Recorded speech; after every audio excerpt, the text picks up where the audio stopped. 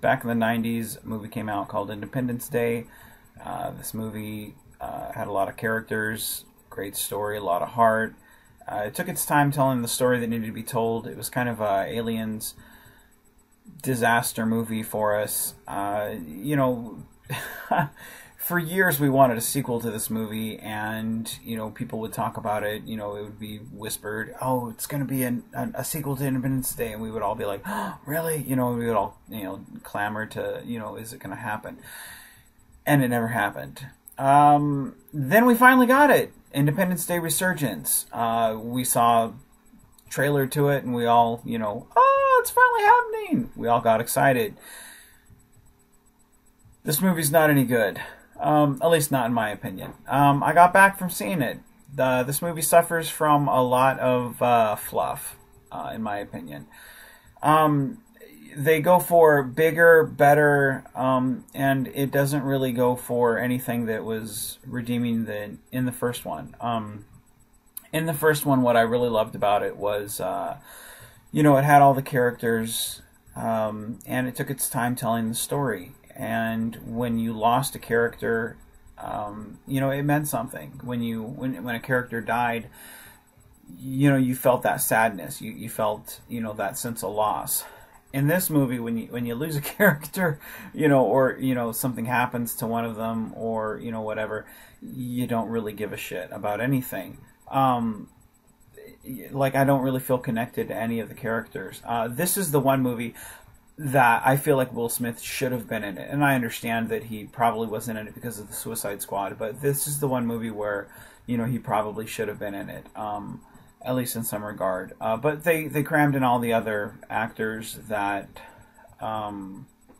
were in, Independence Day, the first one. But to me, they all kind of felt tired and kind of sad. They even felt, they even shoehorned in Brent Spiner. But to me, I felt like it was kind of lazy writing. In the first one, it was very apparent that, he was dead. But in this one, he was in a coma, and to me, I was kind of like, "What?" And I love Brent Spiner. Don't get me wrong, but to me, I was just like, that's kind of lazy writing. And a lot of the ways that they bring in the characters like that, it's kind of like, what? A lot of sequels, they kind of shoehorn stuff in like that. I won't go into too many spoilers because I know a lot of people don't want that, so I won't do that. But going into this movie, it felt really cheap. It felt like a lot of the movie was spent on budget. We got to go bigger. And the alien ship, was bigger.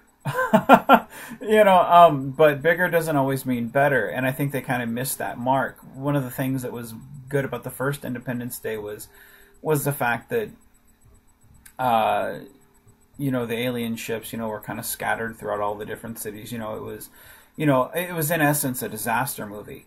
And with this, it was just, we got to have a bigger alien ship. Bigger means better, and let's just.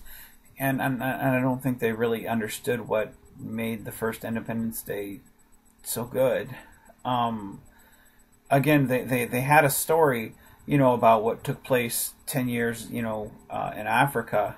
And to me, I was like, well, that's a much more interesting story than what we're getting here.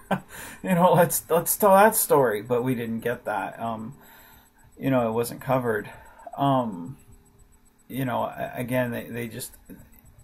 It was just, for as many years as we were clamoring for a sequel, and this is what they gave us. It was such a disappointment.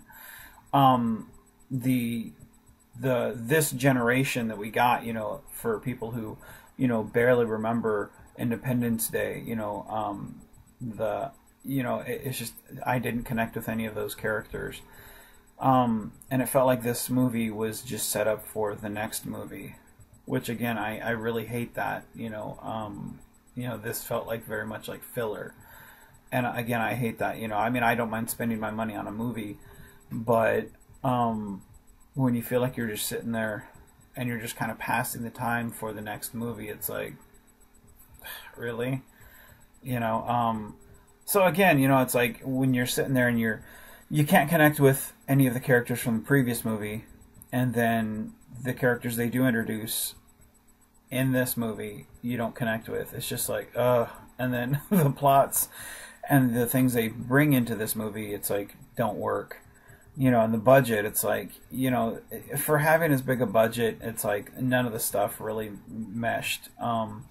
All the stuff that they had, you know, because our technology was kind of a mesh of alien technology, because the stuff that we had is kind of left over from, you know, the last movie. So it's not our technology, it's our technology mixed with alien technology. So it was kind of confusing watching, you know, the fights between us and the aliens. So it was kind of a confusing mess.